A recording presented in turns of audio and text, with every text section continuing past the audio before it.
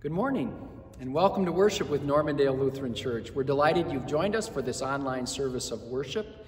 We encourage you to take advantage of our midweek opportunities, Tuesday, Wednesday, Thursday, all online at 10 a.m. Tuesdays for kids and families, Wednesdays for adult Bible learning, Thursdays for Faith 5 devotional in a Zoom meeting with other people from our community of faith. We're heartened by all the ways you're remaining connected. Your creativity in the Spirit of God to reach out is a way for the church to remain strong. Your generosity strengthens and emboldens us for the continued proclamation of Jesus Christ. Thank you, thank you, thank you. I have started a new thought that I'd like you to send to me. You know you're in COVID time when, and fill in the blank. I'll start. You know you're in COVID time when you pick out your socks to match your pajama pants because you feel like you should at least try a little bit. If you want to come up with one of those and send it to me, paul@normluth.org. I'm going to collect those together. Let's see what story we might tell together. Welcome to worship today. Alleluia, Christ is risen. Christ is risen indeed. Alleluia. Joined to Christ Jesus in the waters of baptism, we are raised with him to new life. Let us give thanks for the gift of baptism. We give you thanks, O God, for in the beginning you created us in your image and planted us in a well-watered garden. In the desert you promised pools of water for the parched, and you gave us water from the rock. When we did not know the way, you sent the Good Shepherd and led us to still waters. At the cross, you watered us from Jesus' wounded side, and on this day, you shower us again with the water of life. We praise you for your salvation through water, for the water in this font, and for all water everywhere. Bathe us in your forgiveness, grace, and love. Satisfy the thirsty and give us the life only you can give. I would invite you at home to find some water, or when you're at the sink washing your hands the next time, get some water on your fingers, trace a sign of the cross on the forehead, and say these words: you are a beloved child of God. To you, O God, be given honor and praise through Jesus Christ our Lord, in the unity of the Holy Spirit, now and forever. Amen.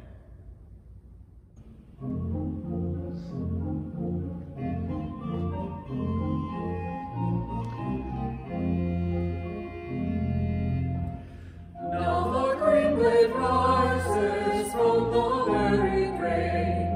We heed that in dark earth many days has lain. Love lives again, that with the dead has been. Love is come.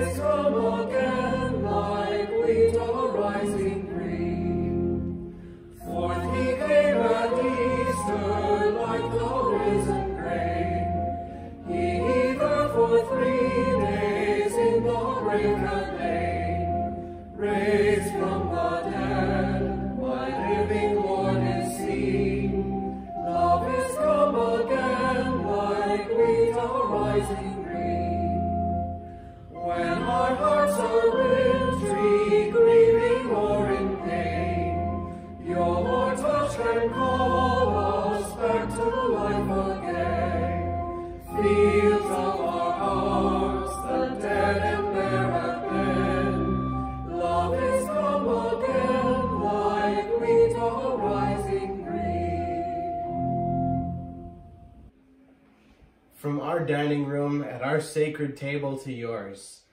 The grace of our Lord Jesus Christ, the love of God, and the communion of the Holy Spirit be with you all.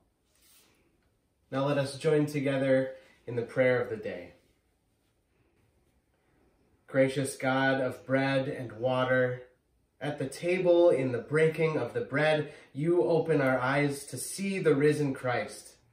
Stay with us today, that we may see you and live through Jesus Christ, our Savior. Amen. God has spoken to the people, hallelujah. God has spoken words of wisdom, hallelujah. God has spoken to the people, hallelujah. God has spoken words of wisdom, hallelujah.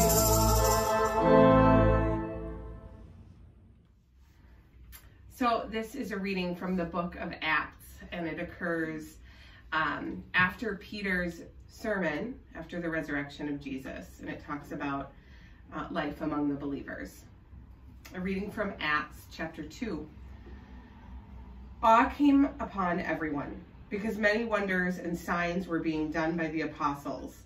All who believed were together and had all things in common. They would sell their possessions and goods and distribute the proceeds to all as any had need. Day by day, as they spent much time together in the temple, they broke bread at home and ate their food with glad and generous hearts, praising God and having the goodwill of all the people. And day by day, the Lord added to their number those who were being saved. How shall I repay the Lord for all the good things God has done for me? I will lift the cup of salvation and call on the name of the Lord. I will fulfill my vows to the Lord in the presence of all God's people. Precious in your sight, O Lord, is the death of your servants. O Lord, truly I am your servant. I am your servant, the child of your handmaid. You have freed me from my bonds. I will offer you a sacrifice of thanksgiving and call upon the name of the Lord. I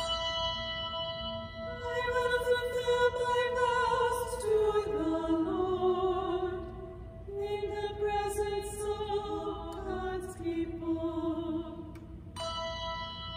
In the courts of the Lord's house, in the midst of you, O Jerusalem, hallelujah.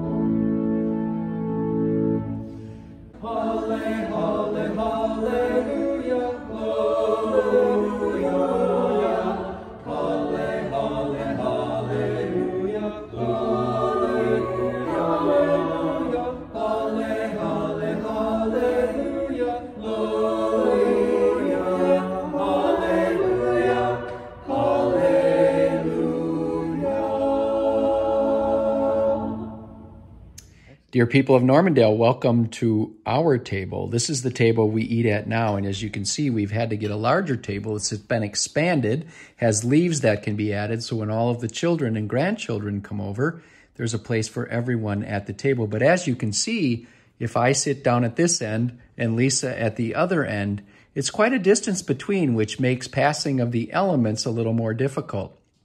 So, for example, Lisa, will you please pass me the salt and pepper? I really can't reach it, honey. Can't you get it yourself? Clearly, we have been sheltering in place for a little too long. Welcome to our table. The Holy Gospel reading in Luke, the 24th chapter. Now, on that same day, two of them were going to a village called Emmaus, about 7 miles from Jerusalem, and talking with each other about all these things that had happened. And while they were talking and discussing, Jesus himself came near and went with them, but their eyes were kept from recognizing him. And Jesus said to them, "What are you discussing with each other as you walk along?" They stood still, looking sad. Then one of them, named Cleopas, answered Jesus, "Are you the only stranger in Jerusalem who does not know the things that have taken place there in these days?" Jesus asked them, "What things?" They replied, "The things about Jesus of Nazareth, who was a prophet, mighty in deed and word before God and all the people, and how our chief priests and leaders handed him over to be condemned to death and crucified him. But we had hoped that he was the one to redeem Israel. Yes, and besides all this, it is now the 3rd day since these things took place. Moreover, some women of our group astounded us. They were at the tomb early this morning, and when they did not find his body there, they came back and told us that they had indeed seen a vision of angels who had said that Jesus was alive. Some of those who were there with us went to the tomb and found it just as the women had said, but they did not see him." Then Jesus said to them, "Oh, how foolish you are, and how slow of heart to believe all that the prophets have declared. Was it not necessary that the Messiah should suffer these things and then enter into his glory?"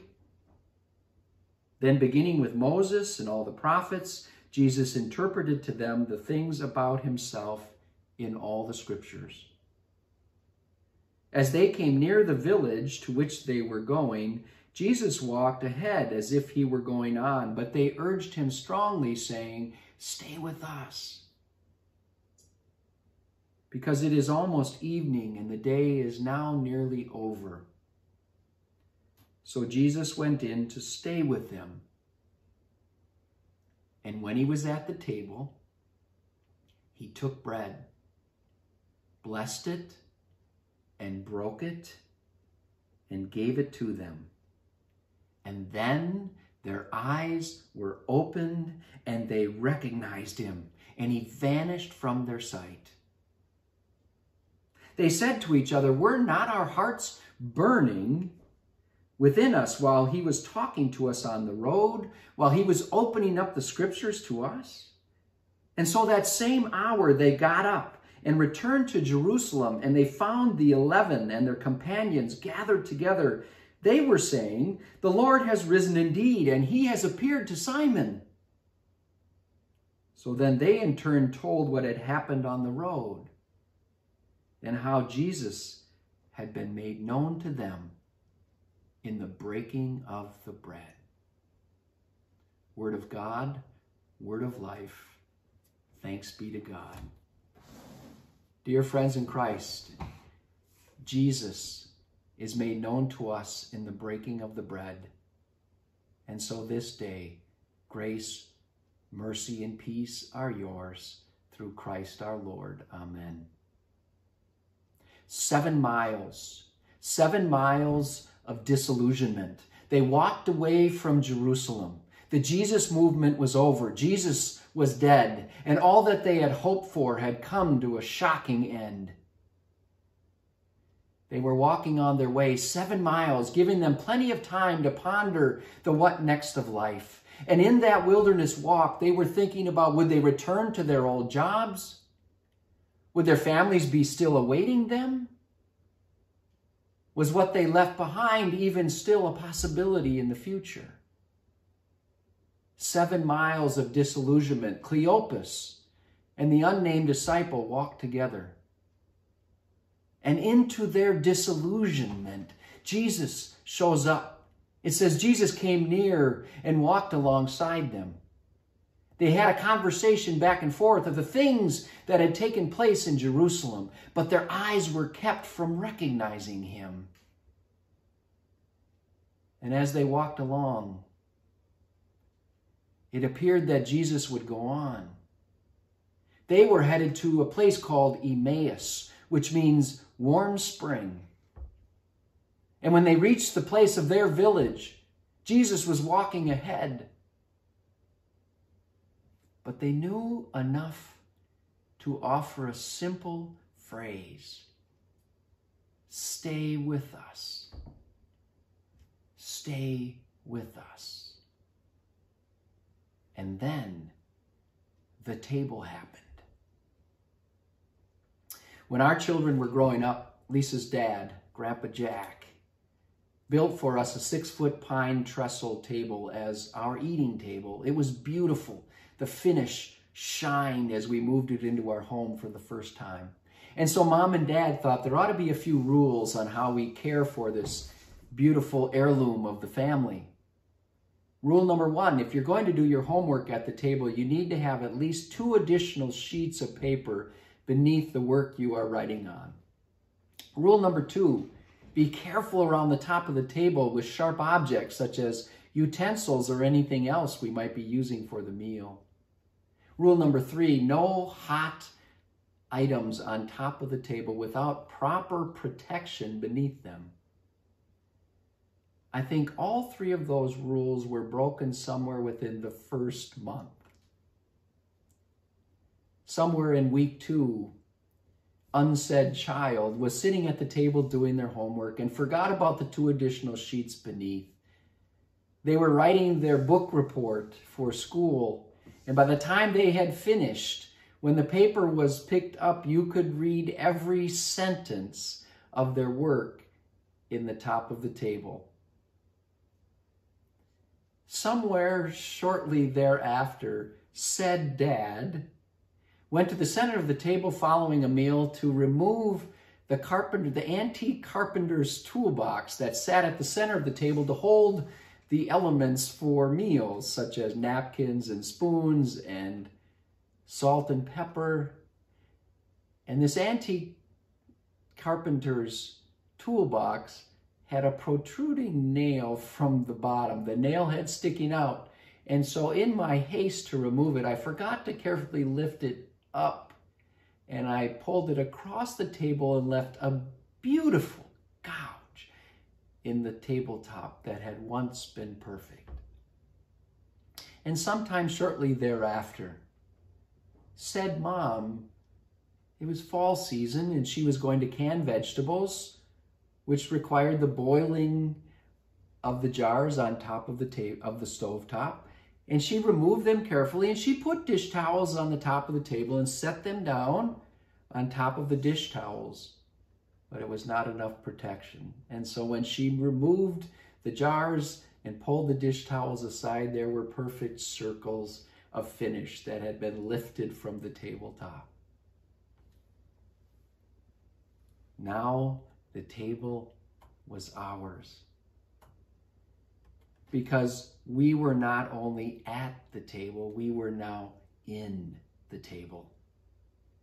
With all of our imperfections exposed, our human fears and frailties, our nicks, our dents, our scratches, our disillusionment.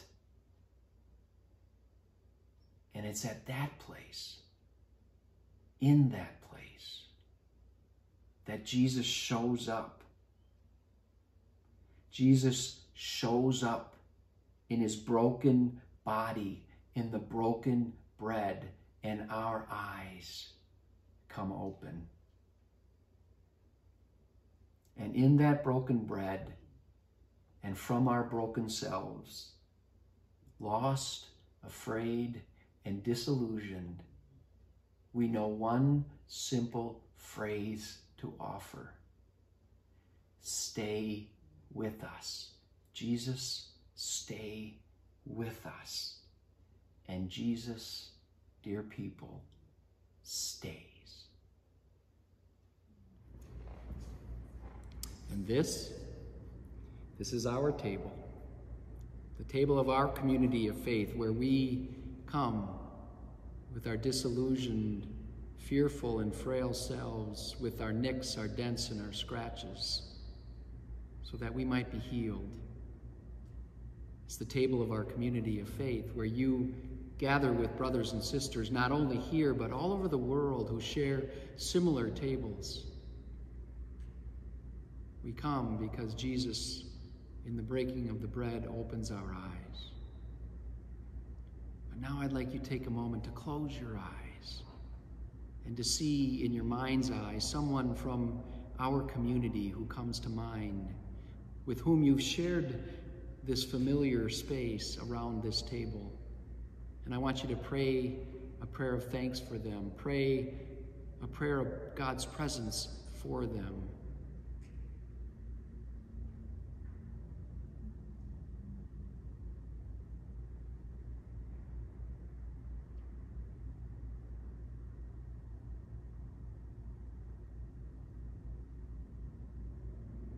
Cleopas, whose name means all the glory, and an unnamed disciple, take a 7-mile walk of disillusionment, only to be met by Jesus when the table happened. And it's the Jesus table. It's the table of God's love and grace poured out. It's the table of hope and promise. It's the table that will see us through this time until we are reunited together again in this place. That's all we really need to know. That wherever you are and at whatever table you eat, Jesus is already there saying, for you. For you. I give my life for you. Thanks be to God. Amen.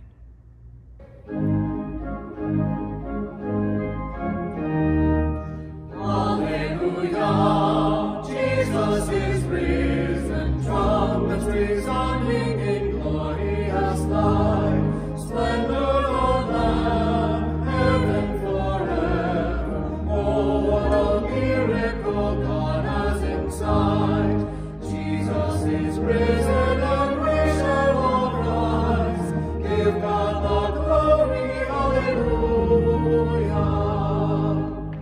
Walking the way, Christ in the center, telling the story to open our eyes, breaking our bread, giving us glory. Jesus, our blessing, our constant surprise.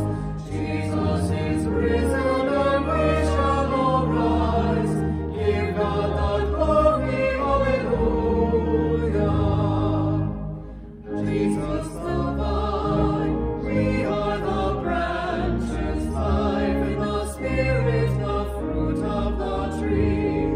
Heaven to earth, Christ to the people, gift of the future now flowing to be.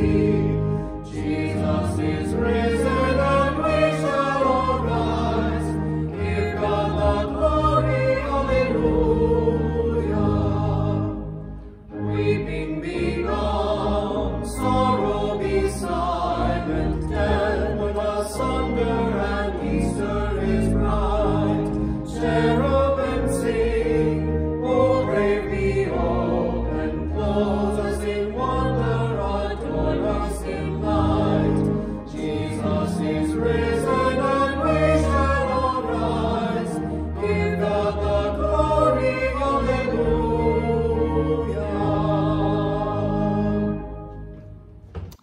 Hello, Fred and Christy Shepherd here at our breakfast bar.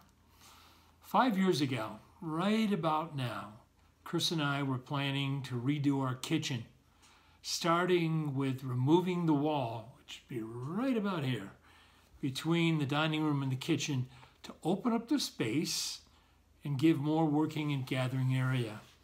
It meant removing the formal dining room. Fred and I thought a lot about what losing a dining room would mean to our family life. Getting rid of a table, a real table and chairs. And we started to talk about what happens if the kids want to come over and have dinner with us and want to all be together. What do we do then? And then we remembered we don't have big family dinners, and we never have. Once we accepted the fact that we weren't the kind of family who had regular Sunday dinners together, we just moved ahead. Fred tore down this wall and created a place for us to eat that fit who we really are, not who we thought we should be or who we hoped we might be someday. We eat almost every meal right here together, just the two of us. And we love our time together, the meals we cook together, the food we enjoy. This is our life, and we love it. The amazing thing is this counter is central to our family life. When we do all get together, this is where we tend to gather, right around this countertop. The grandkids eat their macaroni and cheese here. They make their crafts. They play their games, all right here. We've done multi-generational cookie baking events here, and we've canned pickles here. This is the spot for our potlucks, where all the good food is laid out and people just stand around and graze for hours at a time, talking and laughing and having a good time together. This counter expands to include whoever is here whenever they're here. And that includes Thanksgiving, when 24 people gather here and eat together at multiple tables throughout the house. The common denominator is Chris and me. We're always here and happy to have this place. Christ is always here with us, coming to life in the blessing of our relationship and our acceptance and appreciation of who we are as a family. Thank you to the shepherds, Fred and Christy, for sharing your story of your own dining room, your own sacred table, and the experience of remodeling your home to fit the needs that you have. In a moment, we will take an offering. If you are a person who likes to send a check, you can still send a check in the mail to Normandale Lutheran Church at 6100 Normandale Road in Edina, or you can go online to normluth.org/give. To make a one-time offering or to become a sustaining member. While our sanctuary space is indeed right now an empty tomb, the church is not closed. Normandale Lutheran continues to do vital ministry, both in our local neighborhoods and also across the world. And so we give you thanks for the generosity you have shown already in this time, this bizarre time of a global pandemic.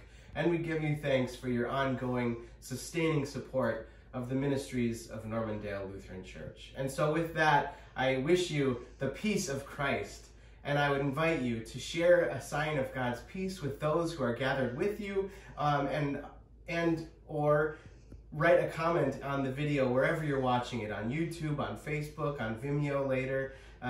Share a sign of God's peace with the community gathered to worship together today. The peace of the Lord be with you.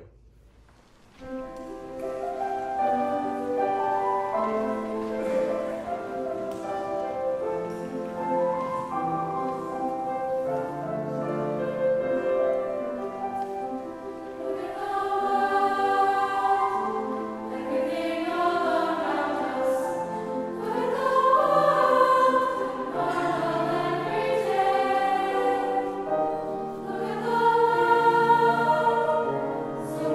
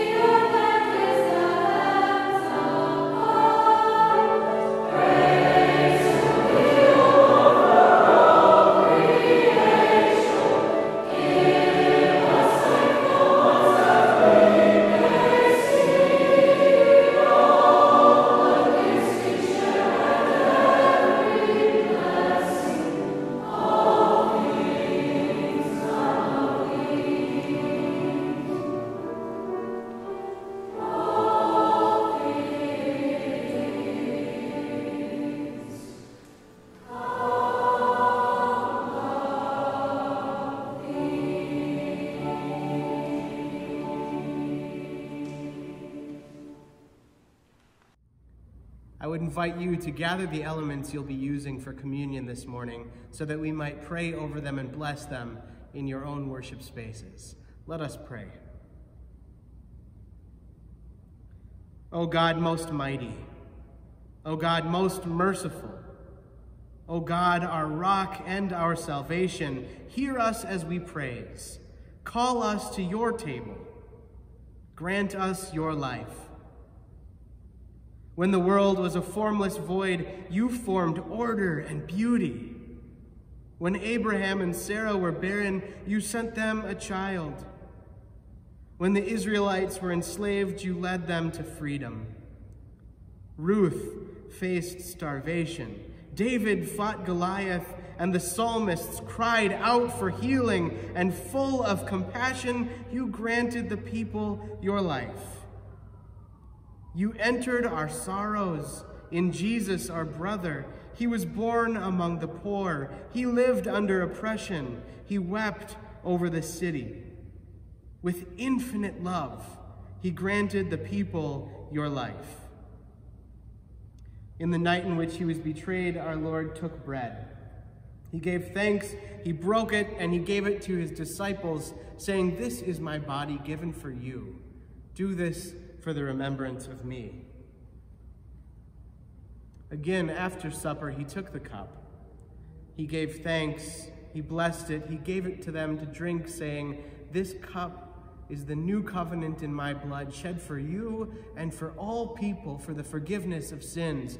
Do this for the remembrance of me." Remembering his death, we cry out, "Amen, amen." Celebrating his resurrection, we shout, "Amen." Let's hear it, "Amen."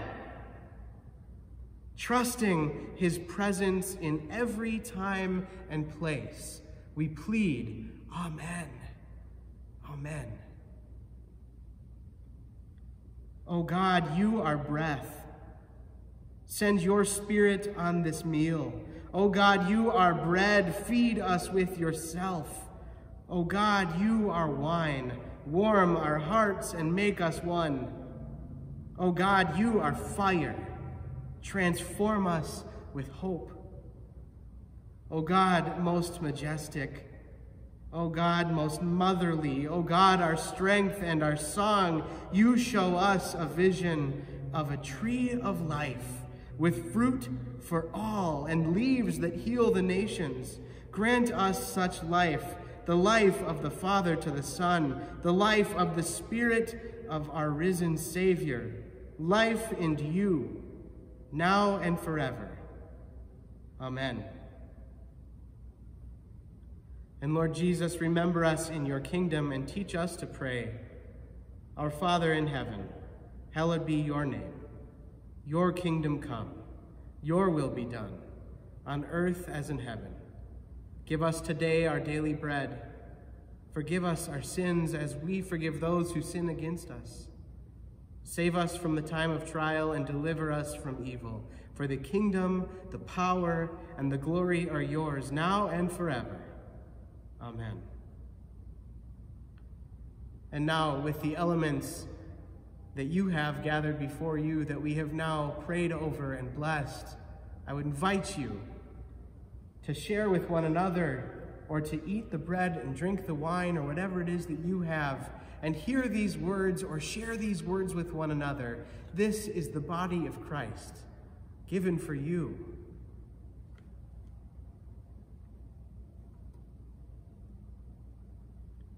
And the blood of Christ is shed for you.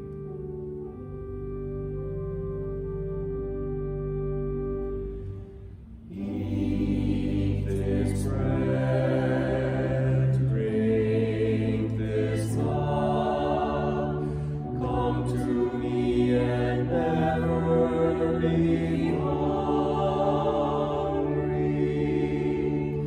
Eat this bread, drink this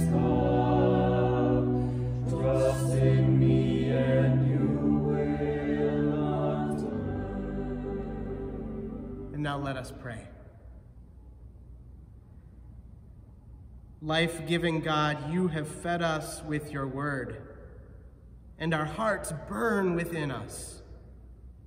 Through this meal, you have opened us to your presence.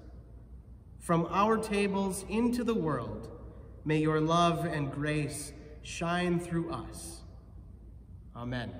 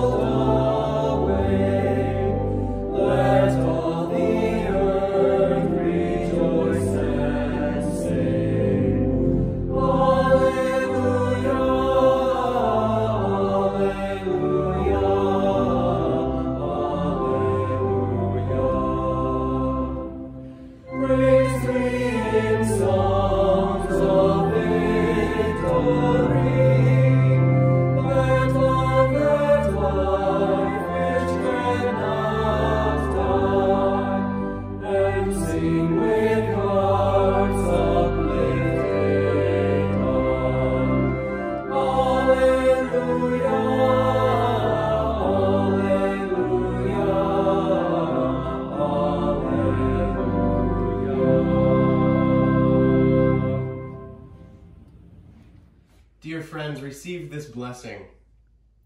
May the one who brought forth Jesus from the dead raise you to new life, fill you with hope, and turn your mourning into dancing.